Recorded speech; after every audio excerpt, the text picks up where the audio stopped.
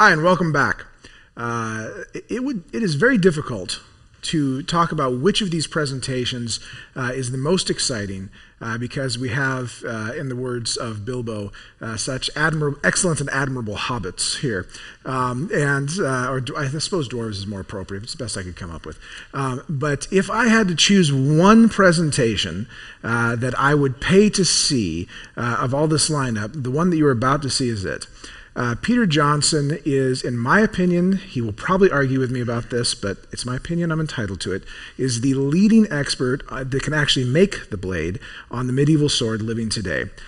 He has examined hundreds of artifacts in person, in museums. He is well respected both in the bladesmithing community and also among Western martial artists. So if you've never seen the movie Reclaiming the Blade, you should watch it so you know what that means. He has had a absolutely astounding effect on my work, and I know he's influenced many others in that way, many of them who are in this room.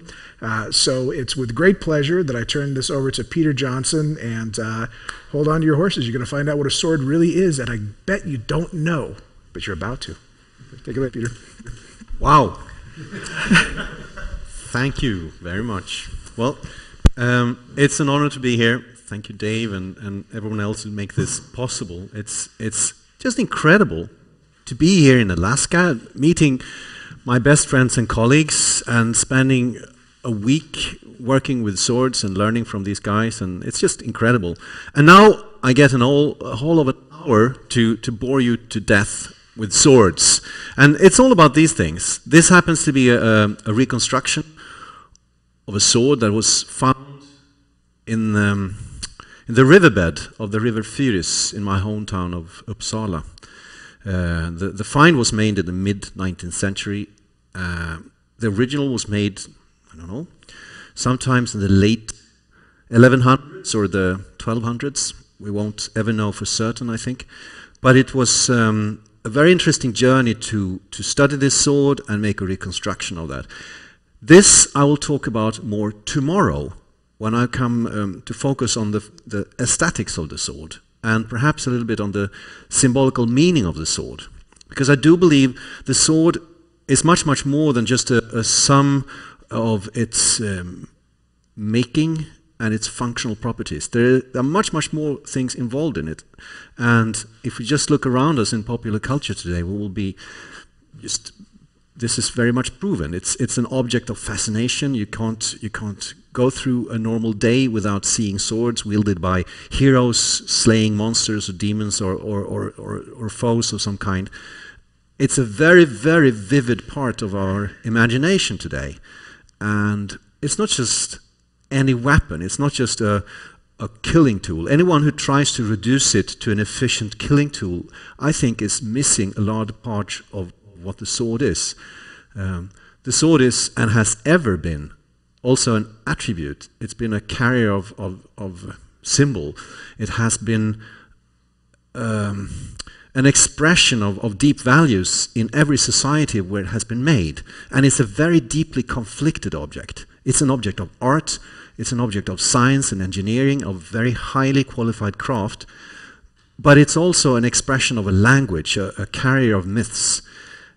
So no wonder we are fascinated by it today, when we are so disconnected from these things and are alienated from history and tradition and have to make it up through fantasy. And there's nothing wrong in that. We've always been doing it. But I do believe that our dreams and our fantasies, our stories and our reality will be much richer if we learn from what was actually happening and what was actually true some centuries or millennia ago. And then the sword will become a mirror to us. We can see ourselves in the swords, and the image we see may surprise us. So for me, the study of the sword is a lifelong passion. And I can't really explain why I became a swordsmith. It's something that I found myself in the middle of, sometime in the middle of my life. And I've sort of bowed to the fact that, okay, I am a swordsmith, so I better try to do the best I can out of that. And by doing that choice, all kinds of doors opened, and I met fantastic colleagues and made friendships with incredible artists and artisans around the world that I previously only had heard about and read about and seen their work. So I feel enormously privileged to be able to dedicate my life to this ancient craft. And I believe that there are perhaps no real masters of this craft today. I mean, they are all dead, long gone. But they left a heritage to us, and we can learn from that by studying surviving artifacts and reading the sagas. And just like we've seen earlier today, there are these tidbits of techniques and materials we can learn from archaeology and metallurgy, we can learn from myth. That will flesh out the picture. But there's nothing replacing putting yourself in the smithy and pacing yourself through the act of actually making one of these swords.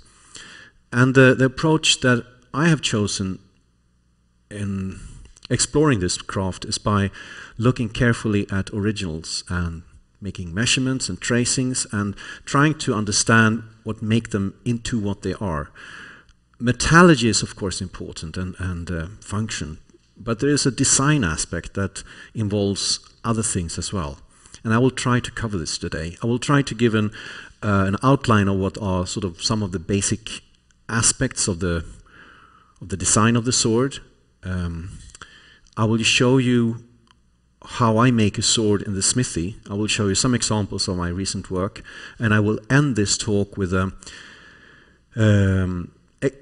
presentation of some functional aspects that makes the sword ring and sing and function as it's intended to. And I think the best way is to walk you through the making of a sword.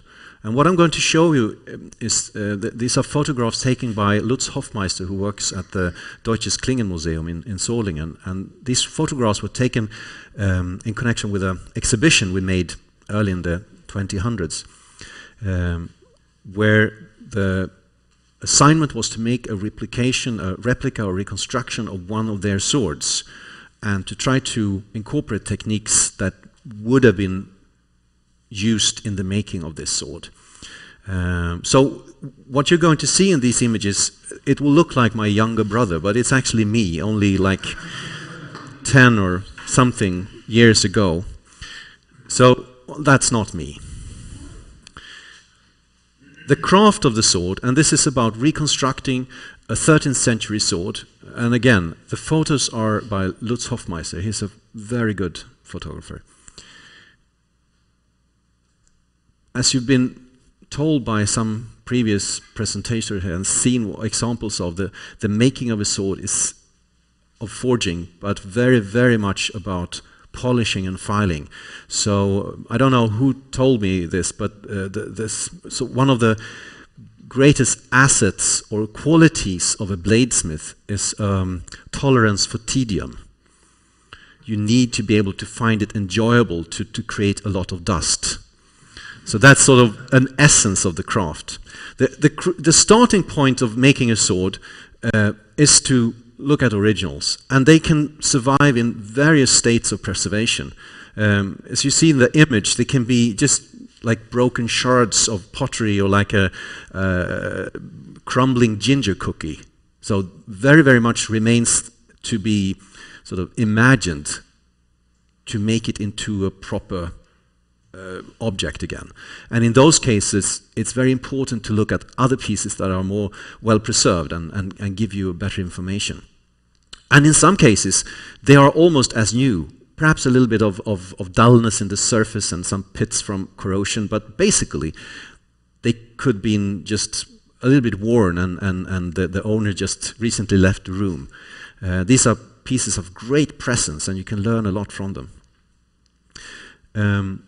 The topic of this reconstruction was an original that was found in Germany, I do believe. It has a few cousins in other collections. There's one famous, rather similar sword in the Royal Armouries in Leeds. There are a few others with similar hilt components and similar blades. So it's a kind of a little family of swords. Dating is not really secure, not that I know of, but we can think about it as 13th century and feel pretty secure about that. You may notice that the pommel is of a peculiar form. It's almost like a wheel pommel, but its central hub is almond shaped, or shall we say mandorla or vesica shaped, which is the intersection of two circles. And that makes it into a very interesting form to forge and to grind. It's eminently functional, and it's a very effective form, as in this rather enclosed form you can have a lot of volume. So the first step is to roll out a long piece of paper and trace the sword with a pencil, and try to get the line as close to the outline as possible. And this will take a few tries and judgments to correlate the lines you've drawn. You take measurements and write them down around this line, and this is a critical step. You need to get this right, and you try to absorb as much information as possible during this situation. If there are nicks or damages in the blade, if some piece is missing, you can use this opportunity to sort of hint where you believe that the outline would have been, because you get an impression from the original that may be lost when you come home, or rather it's most probably lost. So you have to rely on your rather fleeting memory and try to hook up these impressions on, try to tell to yourself what you're seeing, because you're going to remember that better than just watching. Make drawings, take photographs. So trace it, measure it, photograph it, to get as rich a material as possible to relate to. And the result is this tracing, which will include views of the pommel from different directions, the guard from different directions, cross-section of the blade, depth of fuller, radius of fuller, and not the least, things like edge geometry. How does the blade go from the thickest part to its thinnest part, where it ceases to exist? The shape of that curve, the angle of the edge, if it's still there, this is crucial information if you want to make this sword. If the state of the original so allows, you need to document some of the dynamic aspects of the sword. And I'm going to return to this later on when talking about the function of the sword. So this is things like point of balance, which is not as important as you may believe when you read about swords. Everyone talks about the placing of the point of balance, and there is this belief that the closer you get to the guard, the better the balance. And this is quite just nonsense, because it's not true. It's rather try to put the point of balance as far as away you can from the hilt and still make the sword manageable. That is the art. It's again one of these paradoxes you'll find in sword design, that you'll also always, or at least very often, have to try to balance opposites. A sword needs to hit with force and weight, but it needs to feel light in the hand. It needs to track true through the cut, but it must be nimble and react very quickly to maneuvers of your hand and body and arm. It should be agile, but still sure in its aim. It has to be hard, but also tough. It needs to be stiff, but also flexible. So it has to fulfill all these things that are really opposite qualities. So the making of a sword is really a balancing of these things, or finding a happy compromise, if you like. When you have the tracing and you come home, you can make a clean drawing if you want to, or some kind of blueprint to nail up on the wall in the smithy, because I do believe it's very, very good to have a full-length, full-size image of the sword to relate to always throughout work. And the actual making of the blade in this case started off with making 3 pieces, 2 of steel and 1 of iron, because we believe that this was a sword that was forged with a soft iron core and steel outer casing. And this is something that you may be familiar of from before. You always hear about this soft back and hard edge and how it's supposed to make the sword more flexible and strong. I don't believe that's quite the case why they did this, because if you have a sword of the kind of material they had at this time period, which is a rather heterogenic steel of varying carbon content, and most of all, it's going to be pretty shallow hardening, low hardenability, meaning that when you quench this sword, if it's just a completely made out of steel, the part that's really going to be hard, is this section. This is if you do heat treat it, and some swords did have very, very sketchy heat treats. Not all were really that hard. We must understand that. But in those cases where you do heat treat and quench the sword, it's not going to get very hard in the main body anyway. You're going to have a mixture of different kind of microstructures that are not hardened steel, but are sort of a much tougher version of it. And knowing this, we might as well replace this valuable steel with iron here, because iron and steel in this place will do the same thing. So it's like iron will be more cheaply available than good steel.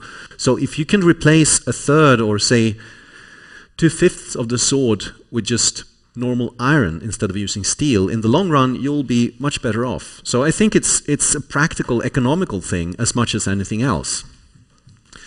Because these guys who made swords, they didn't just make one and feel good about it, and they made many swords. We know that they had contracts with different subcontractors, and they were part of a group of craftsmen working together. The bladesmith did normally not do the complete sword. He just made the blade for it. Perhaps he didn't even heat treat it, or quite possibly didn't even grind it, because these things were done by specialists. You had one guy who was really good at heat treating, and you had one guy who was good at grinding. There was possibly another smith who made a hilt for the sword, and everything was put together by yet another craftsman who could be like the entrepreneur in the group, who contracted the other craftsmen. So they were working with very efficient work methods. The sword was never a singular product. It was made as a group of one in a group of objects. So this image we have of the lone swordsmith working with this precious thing in his cottage in the Germanic forest, half naked and quenching it in the snow, and it's just so far from the very exciting reality that you can get.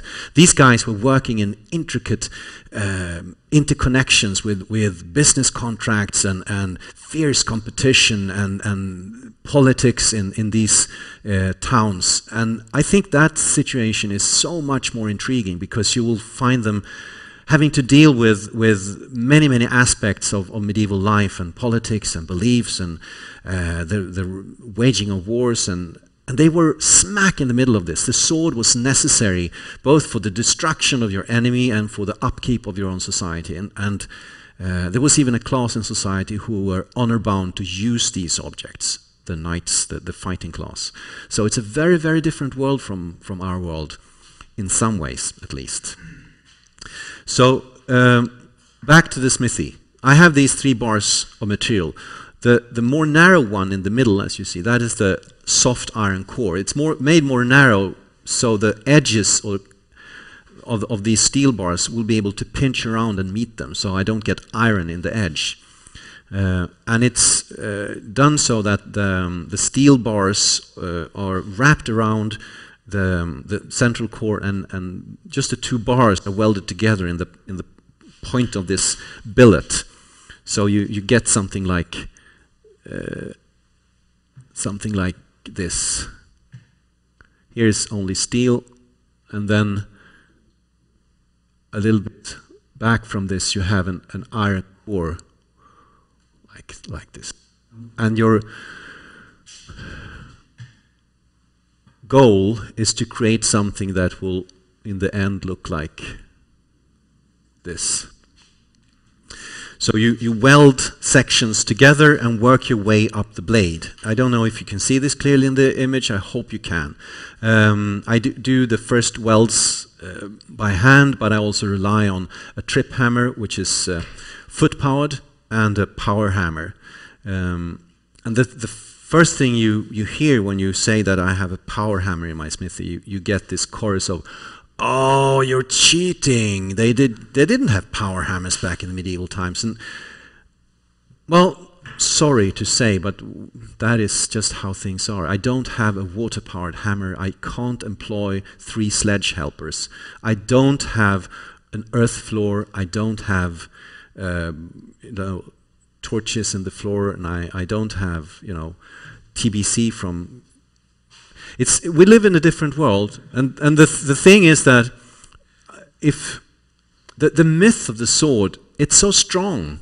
It blinds us. The idea of what the swordsmith is, it's so incredibly strong. You see it in sort of every game and every fantasy novel. There's some gruff and type that is the swordsmith, and he's such a strong individual that it's just impossible for a real craftsman actually doing this for real, who knows the true mysteries of the sword, to say, well, I'm actually doing this, But you fade in comparison to this bigger-than-life image of what the swordsmith should be.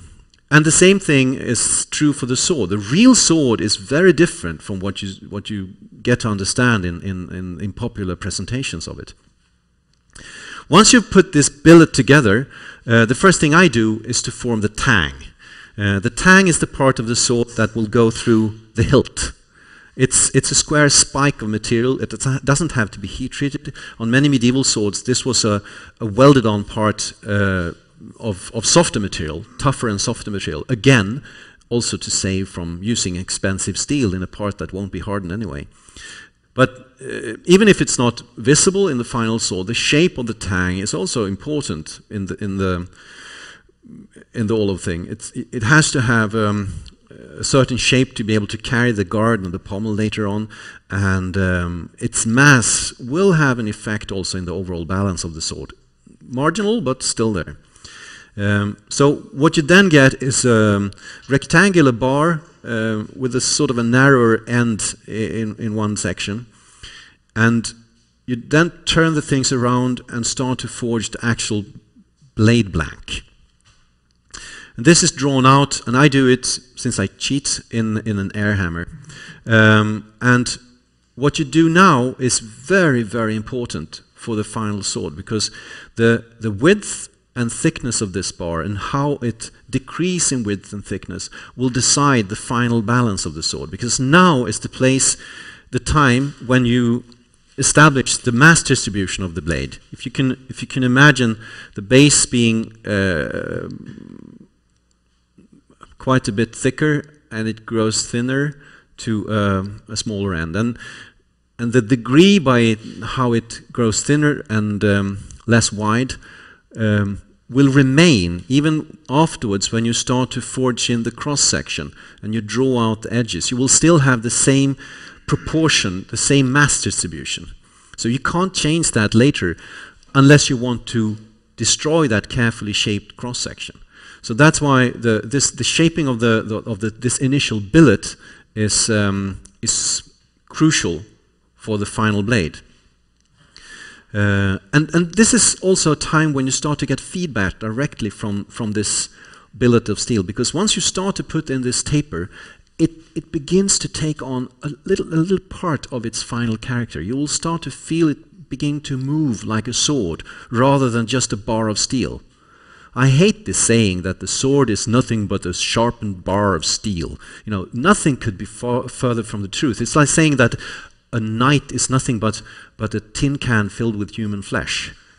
Every essential aspect of what the sword is or the knight is sort of left out of the picture. The sword is anything but a sharpened steel bar. It's all about reducing dead meat. It's all about planning ahead and fulfilling your intentions and staying sharp throughout the process. In this case, I had to forge in the fuller. I'm not one who's going to say that a forged blade is inherently superior to a ground blade. Because if you forge a blade, you're going to put it through a lot of heating and cooling cycles. And this will create a chaos of different structures in the blade. To balance this out in the end, you need to normalize it. We'll get to that later. But that means when you normalize it, you take away all those things you've done with the hammer. And that's your intention. You should do that. So after forging, you need to sort of kill the material. You need to deaden it. It shouldn't have any memory of the forging. If it does, it'll play trick on you. So once after normalization, ideally, what you should end up with is something very, very much like a bar of steel that you get from the steel merchant. Just a normalized, very unexciting, but properly shaped bar of steel. In this case, I did have to forge the fuller because of the soft core. If I was going to grind the fuller in, I would expose this soft core, and that would be a bad thing in this case. So I wanted to depress the material that was going to form the fuller. If you imagine, well, I could have left this one. Sort of a, if I would grind the fuller in, I would expose the soft iron core and some ugliness here perhaps. So I would rather forge the shape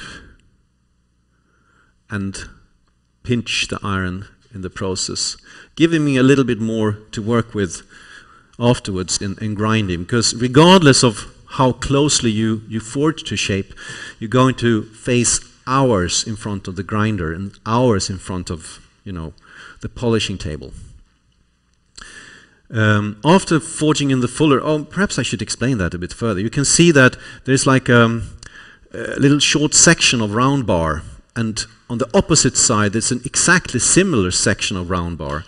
And what I do is I have the vise, and I have the one round bar like this, and then a piece of iron like a spring, and then the other round bar, and then you have the blade in between these, and you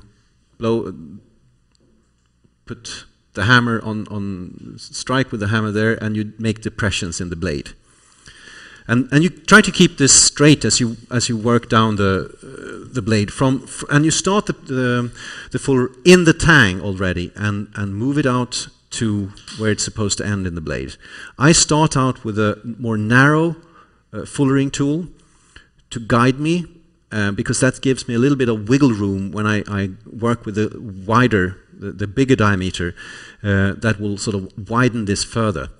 The fuller will also make something like, it'll make the material thinner in the middle, but it also squishes out material to the sides.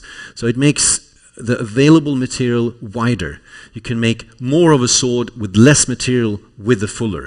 That's the reason why you have a fuller there. It's not to make the blade stiffer. That's another strange myth that is very, very prominent. A fuller doesn't make the sword stiffer, it makes it more flexible. It's more giving, because you're reducing material from the part of the sword that resists bending the most. But it's like an H-beam in a construction. You only have the material where it makes the most use. So it's an economical feature again. After the fuller is forged in, I forge the edge bevels. And this is done at a decreasingly lower temperature, giving you more and more control over the shape and moving less material as you go by. And you will never edge pack steel by doing this. Sometimes you will hear this, that the forging will actually compress the iron atoms, making them denser and smaller. And I'd like to see the smith who could actually do that. I wouldn't like to shake his hand, because it would leave me without an arm, I think, because the strength it would take to compress steel, it's just unimaginable. The thing is that the work done by the rolling mill in the steel production factory reduces the cross-section of the steel to such an amount that your little forging in the end will make no difference in comparison. So forging has very, very little to do with grain refinement. It has mostly to do with plastic forming. You can easily destroy good steel by forging it if you overheat or forge at too low a temperature. But if you're careful with temperature and cycle it at the right temperature, you will, at the same time as you're forging, perform a kind of normalizing, which will actually reduce grain size. But it's the temperature cycling that that does this grain refinement, not your little hammer. So another thing that you'll keep doing all through work is checking for straightness, because this long ribbon of semi-rigid steel will want to play tricks on you. And if you depress one side, it will grow, so you'll make a little bend, and then you'll have to straighten that by depressing the other side, and then you'll get depressed because it'll go all over the place. So checking for straightness is something you keep doing throughout bladesmithing. So it's very nice to have a blank wall with reflecting light that you can actually hold up the sword against and see its shadow, because it's going to be surrounded with heat shimmer and all kind of strangeness. So it's exciting to do this. It's surprising sometimes. After you've done this, you done some rough grinding, rough filing to get a very even form. And sorry, I don't have images of this, but just like I said with the forging, if you compress one side more than the other, you'll get a saber. The same thing is if you have one side of the blade just marginally thicker than the other, this one will react differently in treating than this side. So the blade, it'll want to bend this way. So the final sword will look like this instead of straight. So you have to be very careful that you when you do the forging, filing, grinding, everything like this, that your end result will be a very symmetrical form. Likewise, if the ridge on one side is further from the center of the edge than on the other side, this will bend the sword. So it's a lot about really smoothing down and evening everything else out in a nice way to get this normalized form and normalized structure. Everything should be peaceful and calm, and you've heard others saying this, that it's all about keeping sort of focus and calm. And if someone happens to be a temperamental person, that can be rather challenging at times, but perhaps it's the most important lesson and one of the most strongest pulls into this craft. It's all about learning focus and striving for a goal, an image you have just in your head, and just bring it out into shape, into steel. Oh, I should say something about heat treating. I guess I'm skipping over things here. Heat treating is taking the steel up to a temperature where it will change its structure, and cooling it rapidly will lock it into a form that is unnatural at room temperature.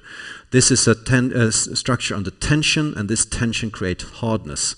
And you, after quenching it in oil or water, these modern steels take to quenching in oil quite readily. That's why you see the flashing up of flames there. It's hot oil, so it'll flash a little bit at the surface. After doing this, you temper it, you heat it up gently to reduce some of the hardness and the brittleness that may be the result of this process. So you get a blade that is a happy mix, again, of the two impossible parallels of hard and tough. The harder something is, the more brittle it becomes. The less brittle it is, the less hard it is. So you have to find some kind of happy balance. Fine grains makes a higher hardness possible with a retained toughness. After all this, you give birth to the final shape of the sword. You give it, the sense of a real blade by grinding and polishing. And this is a minute activity. Just remove tiny bits of material, but the sword is all about this. It's all about this margin where it exists and where it ceases to exist. It's really, if you like, it's really an image of this impossible thing of a sharp edge. How steel can meet in this nothingness of sharpness and still be a resilient sword blade. So this is the dream and sort of the obsession of most swordsmiths I know, that is to bring this form down to this perfected sharpness somehow. And this is done by grinding and hand polishing. I do the rough grinding with a spray, a jet of water. This is to mimic the medieval water-cooled stones. Since I don't have a water wheel and a stone, I will have to make do with a belt grinder, which is efficient but also builds heat. So I put a little water hose and a fan of water to cool the blades, and it makes me all soaking wet at the same time. But it's worth it, I think. And then you have a few happy hours with emery paper and wooden blocks, creating a lot of dust. And this process will sort of bring out bad memories in the blade. So if there were tendencies of twists or bends, they will resurface again. So you have to reheat it quite gently and put it in press and re-straighten it. Every sword bends, every sword curves, and you just have to deal with it. It's frustrating and it's part of the fun. And then you go to the making of the hilt, which is the guard and the pommel, forging, grinding, filing, fitting, checking for proportion and size, filing some more, fit some more, and finally you seal everything down by putting the guard in place over the tang, and in this case I have a locking screw. The real swords don't have that. And then you put the pommel in place, and once that is where you want it, you heat up the end of the tang that sticks out from the pommel and strike it with a hammer so it mushrooms out, forming a rivet head. And this rivet head, it was really sort of locks the pommel in place.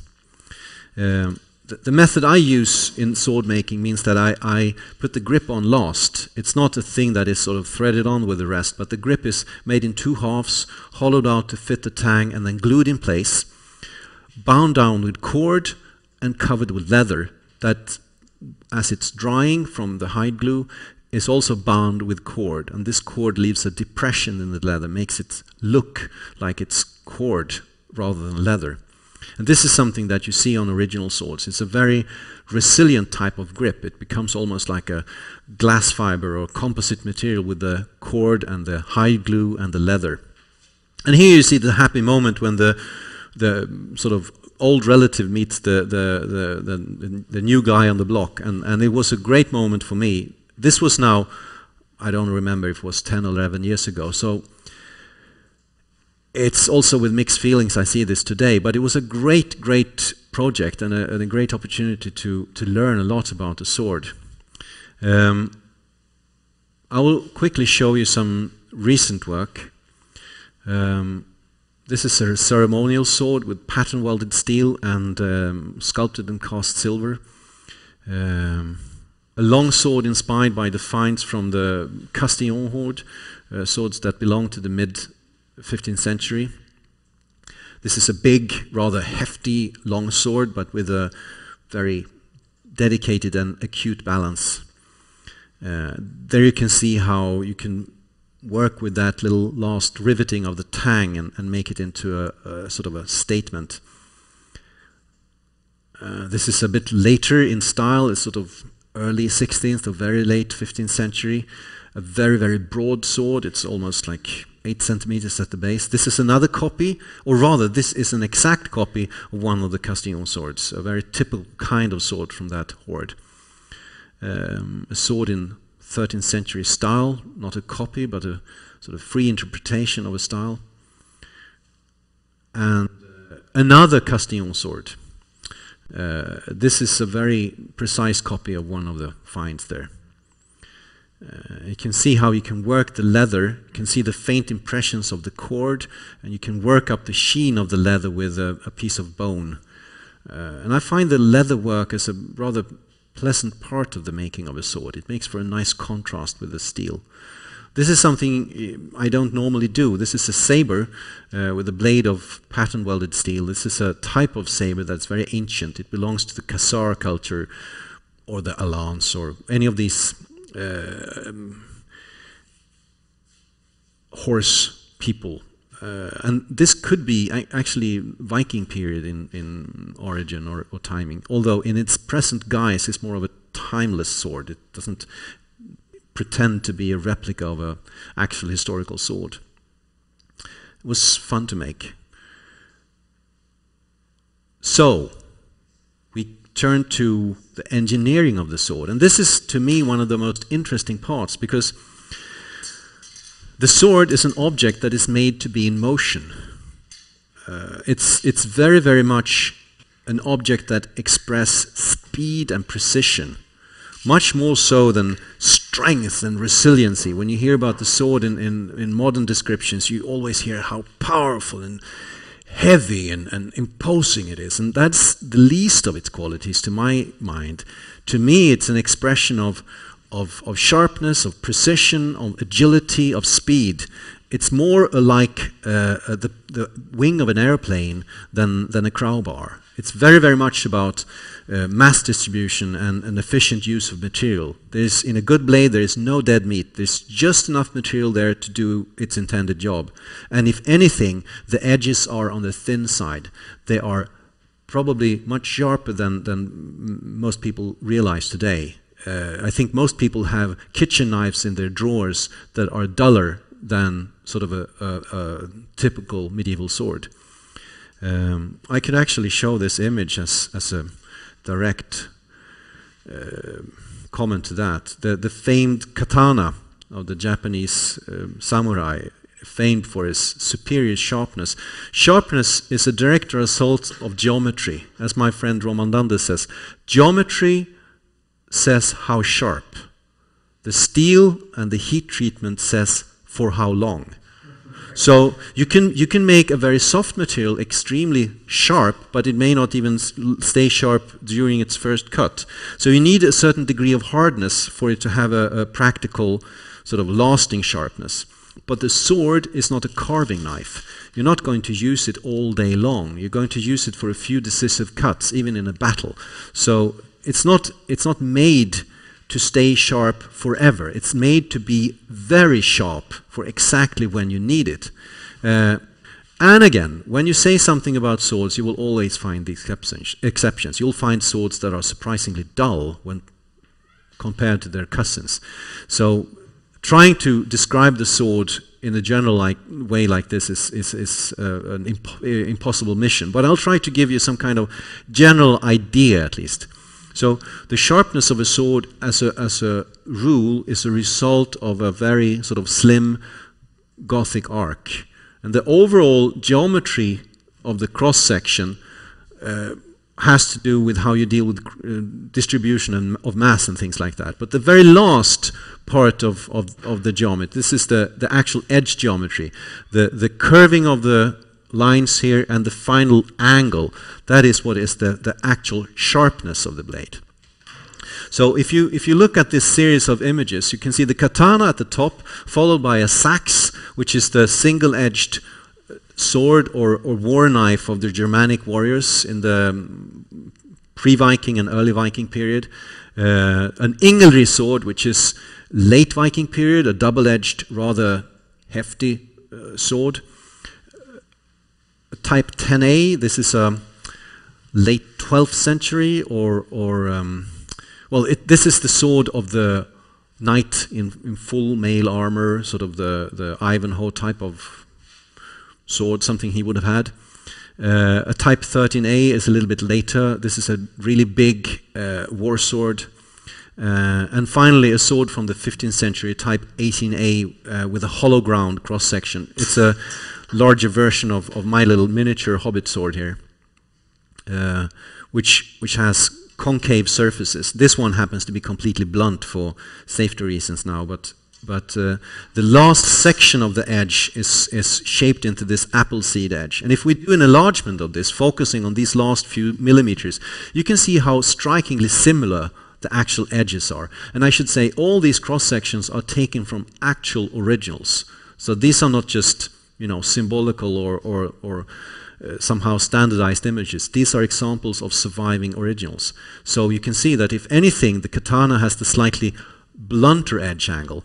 But we shouldn't draw conclusions like that, because there will be a larger variation between swords within each type than between types. So you can't really say that the katana is sharper than the Viking sword. That's an impossible thing to say. The sword is as sharp as it has to be. And across cultures, across millennia, that kind of sharpness remains surprisingly similar. What varies is for how long they stay sharp. But sharpness is not all. Of course, a sword needs to cut or thrust, but it has to land its blow exactly where and exactly when the swordsman intends to. You can say that, as I said, the sword is made to be in motion. It's made for precision. It's made for speed.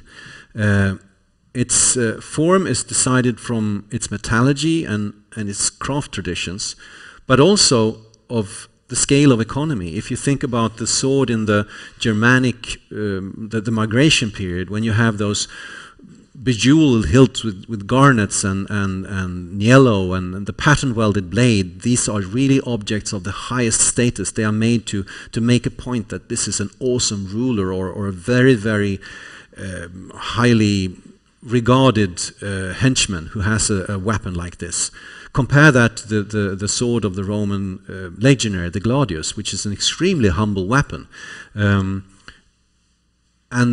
it's a reflection both of its role in society, but also on the scale of economy where it's made. Type of warfare will definitely play a part. Is it cattle raiding? Is it going to be a terror war against civilians? Is it made for a duel against another gentleman? So the type of conflict will absolutely have an impact on its design.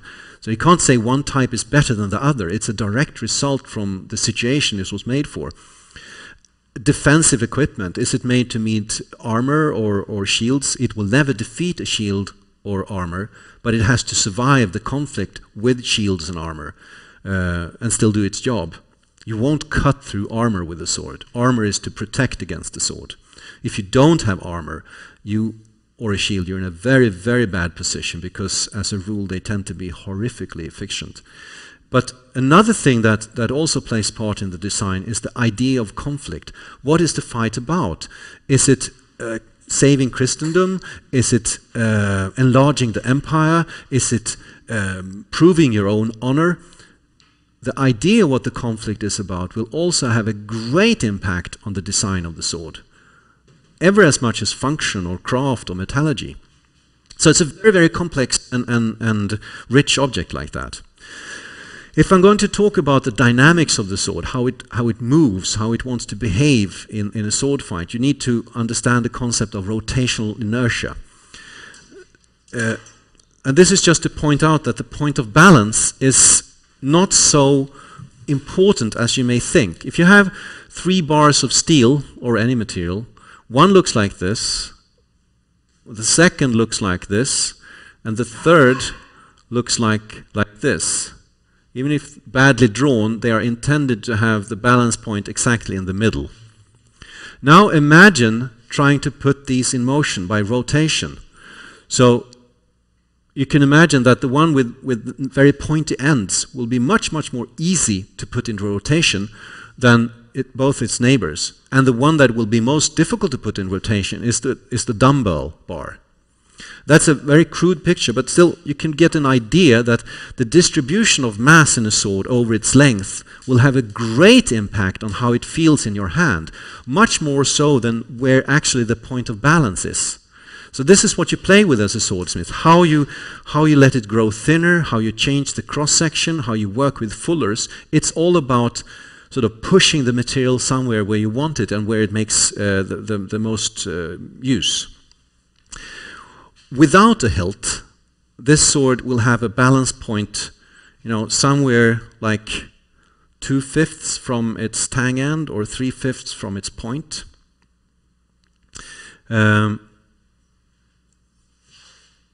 If I would use this in a sword fight, it still feels, well, it's pretty agile, but it still sort of doesn't really react to my intention so well. And this is something that can be described or observed with something that we call points of rotation. If I hold the hilt just at the front where the guard will sit and move the hilt sideways, you will find that there is a point where it will tend to hover still in air. This is something of great importance if you want to understand the dynamic of the sword, how it wants to move in motion, how it reacts to motion, or changes in motion. There is a forward pivot point. There's a pivot point in every place along the tang that will have a different pivot point in the blade. But if we look for pivot points, we should look for the forward one, which is closer to the guard, and the aft one will be close to the pommel. So we can say that the forward pivot point in this blade, it's right about there. We'll make a mark there with a permanent pen, not for the whiteboard. If I'm going to use this for the whiteboard, please scream. So we set a line and an A there. And then we tested the aft pivot point. And we can see that's a little bit further up the blade, somewhere there. Pretty close together. That's the aft pivot point. Another thing that matters is how the sword reacts on impacts, because when you cut and strike with a sword, it will be subject to vibrations, and this has an importance for how the sword will bite in a cut.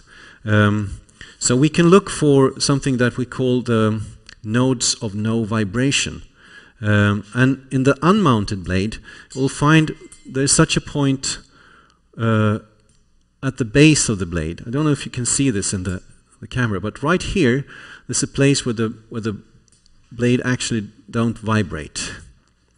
And likewise, there's a point in the blade where it doesn't vibrate. I can actually hold these points and not dampen the sword. So these have importance for the engineering of the sword, and they will change as you change the balance. I should mark them out for your reference. You have the upper node here. Let's mark it with this squiggly line, and you have the lower node was there. So forward pivot point, off pivot point, the blade node, and the upper node, which will be later the hilt node. So I should mark out the point of balance as well. It was somewhere there. So now let's put a pommel on this sword, and just to vary things, I will make a pommel of plasticine here. And we can note that already this has shifted the point of balance by some 4 centimeters. It's not a lot of weight actually. And if I check the pivot points, we can note that the forward pivot point was right about there before, but now it's moved to where the forward node was. Let's see what happened with the upper node. It's actually not there anymore. It's much closer to inside the hilt. You see, it's actually moved into the tang. And the blade node is now no longer here that it used to be. It's also actually moved upwards towards the hilt. So the pivot points, they have moved forward, but the vibration nodes have been attracted back towards the hilt. So I can add some more material and see what happens. We move the point of balance further back to the hilt, now by a little bit more than 5 centimeters. The forward pivot point is further down the blade, and let's see where we have the nodes. Well, that's a fair bit back into the hilt, and it's somewhere there. Now we want to think about what kind of balance do we want for this sword? Well, it depends on what kind of sword fight it's going to be used for. This is like a long sword for hobbits. So it's some kind of 3/4 size longsword. I wanted to show you this because I think the balance of the longsword is very revealing. It's not going to have the same goal in balance as you have on a single-handed sword. But let's focus now on the longsword. The longsword is used without a shield. The longsword is used both for attack and defense. So you want a balance that will, and it's also used a lot in thrusting. So the balance of the sword should aid you, should be a natural motion for you in this kind of sword fight. And in many cases, these swords are balanced so that the forward pivot point is very close to the actual point of the sword, because this will give you a very specific effect. I will just shortly show you this. I put a guard on, and I put a pre-made pommel on that I also have a locking screw for.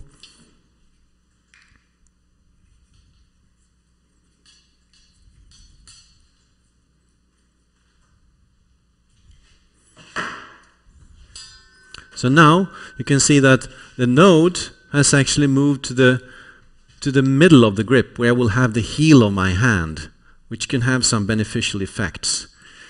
The blade node has moved considerably back. So it's where the first forward pivot point was. So that has moved back by some 3.5 centimeters, while the upper node has moved by easily 3 times as much. The forward pivot point is now right at the point of the sword. You see, it seems to hover still in the air as I'm moving the hilt. And when I check for the aft pivot point, it's right about here, which is strangely enough very close to the original aft pivot point. And this distribution of mass will have the effect that when you move the sword in wards, when you protect yourself with the hilt, the point will naturally stay centered on your opponent. And this is for a nicely balanced sword. This will make the swordsman think that wow, this is an extension of my arm. But I say it's even more than that. It's extension of the swordsman's mind, because your mind is exactly where this point is. This sword moves naturally in guards and wards and stays right on target. And this is a very disturbing thing to be aimed at with, because this sword is unwaveringly right at you. This is a very, very dedicated fencing weapon right now. It's become a sword from just being an unmounted blade. So for this to happen, the blade must by itself have a good balance. It needs to have a very specific distribution of mass, very specific change of thickness and width and cross-section for the pommel to be able to do its job. You can never make a clunky blade into an agile sword. It will just be very heavy to counterbalance a heavy blade. The effect is often something like this. If I put an overly heavy pommel on a blade, what you will get is a pivot point that is far outside the blade itself. This is somewhere at the floor or beyond. And trying to use this in swordsmanship is very awkward. It's like trying to fence with a 4-meter-long oar, because the feeling of the sword is as long as its forward pivot point. And the elegant thing with the long sword is that when you put the second hand into play, it effectively shortens the blade. So it will turn on a dime. That is one of the reasons why you have these long swords. They will invite a very dynamic and very quick style of swordsmanship. If the forward hand leads or the aft hand leads, your sword will change character very intuitively. So it's a very strong response to you. Now, my time is cutting short here, so I want to thank you very much for your attention.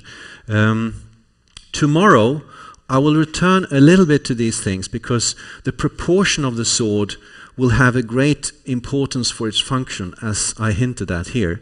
But the proportions carry much, much more than that. They have a very specific signature for the medieval sword. A sword that lacks very much of later and earlier eras of embellishment. It's very stark, it's very reduced in its form. Simple, you might think, but once you try to make a few, you understand just how difficult it is to get it just right. It's like chamber music. There's nothing to hide behind. If you're slightly off, it's like striking a chord that is off. So it has to do with mass distribution, engineering, and also understanding the society and the place and time it was used. And also, I think we are well off to look at the aesthetic qualities of the sword. What is it that makes the sword so captivating, just its image? And I think there are interesting things we can note, but this is for tomorrow. So thank you for your attention today. Peter, I wonder if you take a couple of questions? Yes, absolutely, if we have time. We can certainly go long. You're the last presenter today. Shoot. We did this on purpose. Yeah. I recently learned through watching a movie that we all know here, Reclaiming the Blade, that the sword was often grabbed by the user mid-blade itself, a half-sword technique. And I'm wondering if the pivot points were in any way built with that in mind. I don't think so, because once you grab the blade, the sword becomes very, very different. It's Sure. more akin to a rifle with a bayonet or something like that, or a short spear. So everything I said about sword dynamics is out the window. This becomes a very different thing. But you won't half sword just any sword. You would never ever think about half swording this sword. Not if you because wanted to once keep you your grasp fingers. this, it'll be sausage salad on the ground, because it's like. It's not made for grasping, it's made for not grasping. But a sword, even this one, is slightly on the wide side. So when you look at these manuals where they describe half-swording, it's always a very specific kind of sword that we today describe as a type 15A, meaning it's really a sharp spike of steel. They tend to be thick, they tend to be very robust, extremely stiff. And they are, as a rule, in this... The outer third, they're not very wide, about 2 fingers. And you could just try this. Try to grasp of 4 fingers or 2 fingers.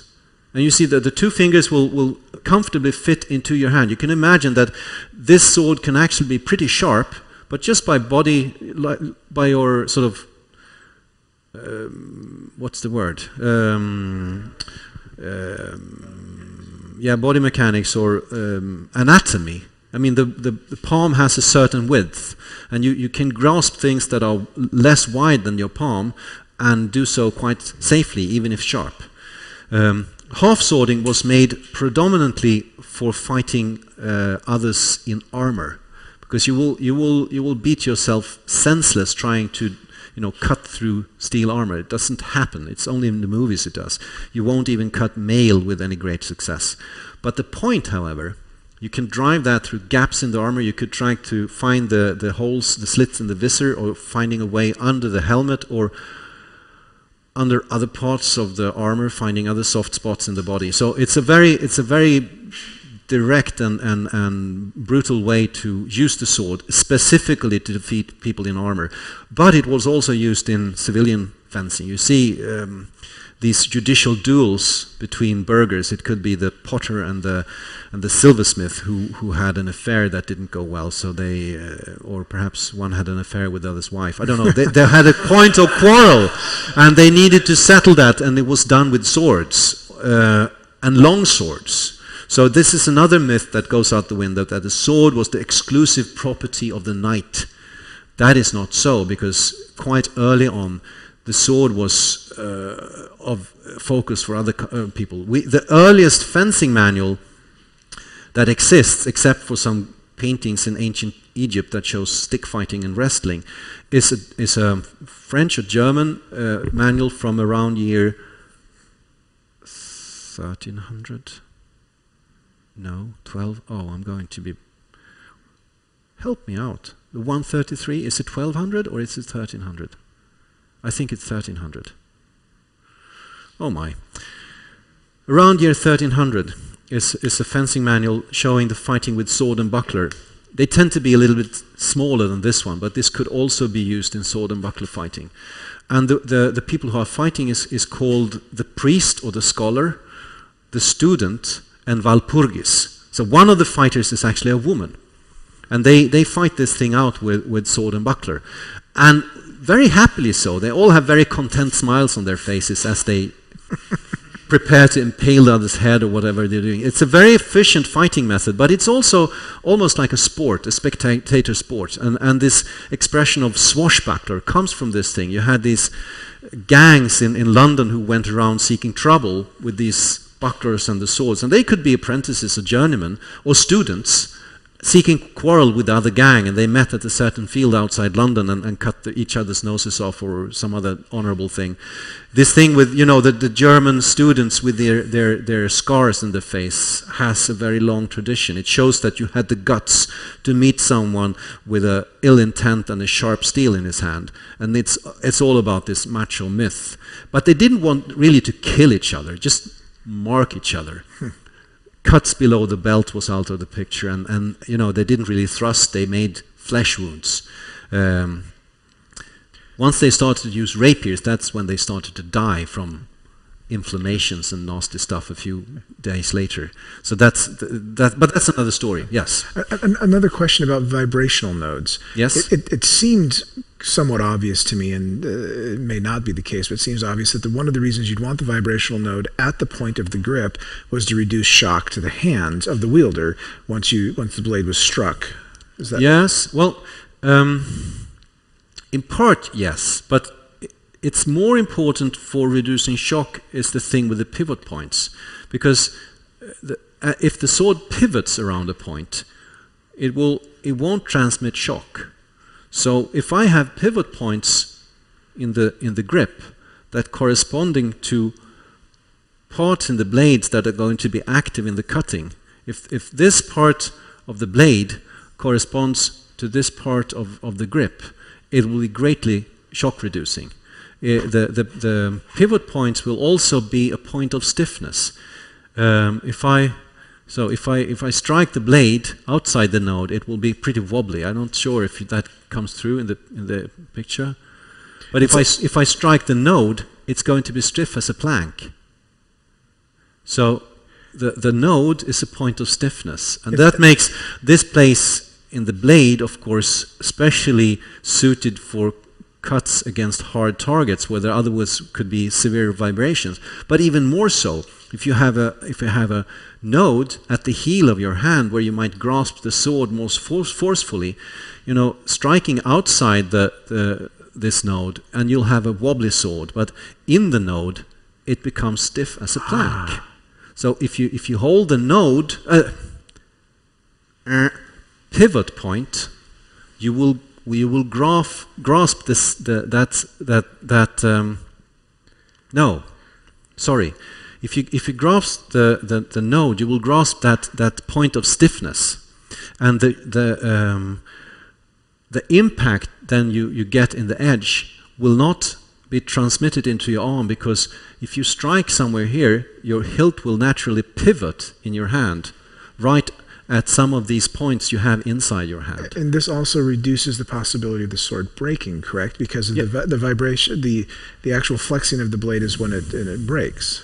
Maybe it will. I would talk to someone who is more advanced in engineering than I am, but of course vibrations will make things break. Right. But I think a greater thing is if you get a notch in the blade, that could induce breaking. So when you find swords, old swords that are broken, they tend to break at the base somewhere, because that's where you receive heavy incoming blows, and in a desperate situation you just ward them off with the sword.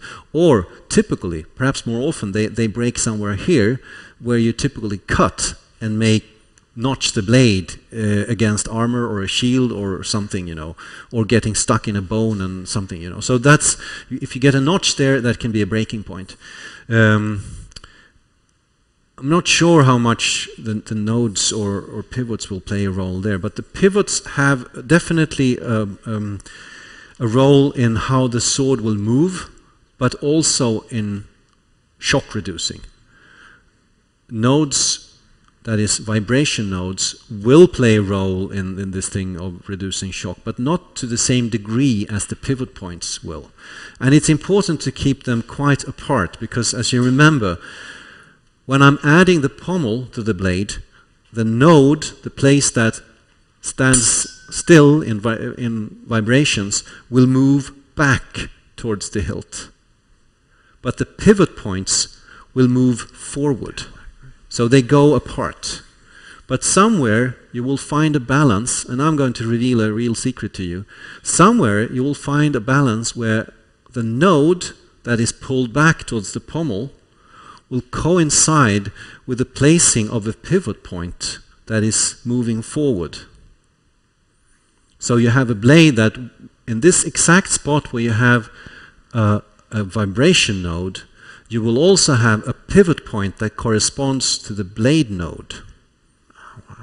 And then things start to happen with the sword, because it becomes extremely purposeful.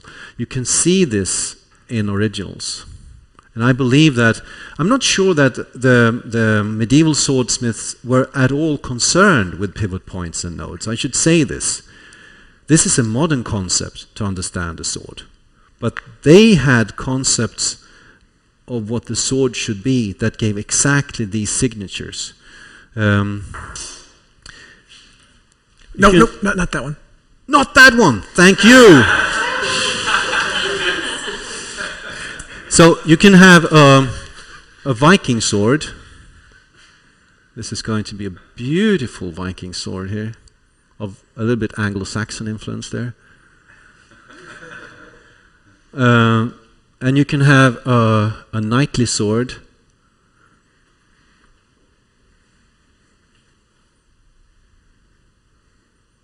A little bit slimmer and longer in the blade. And you can have a medieval longsword.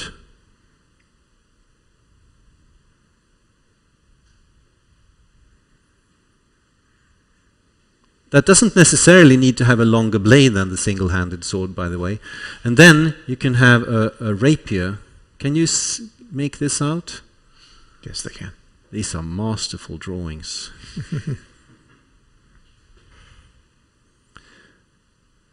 And you would expect to find intuitively that the pivot point on the rapier, that needs to be at the point, right?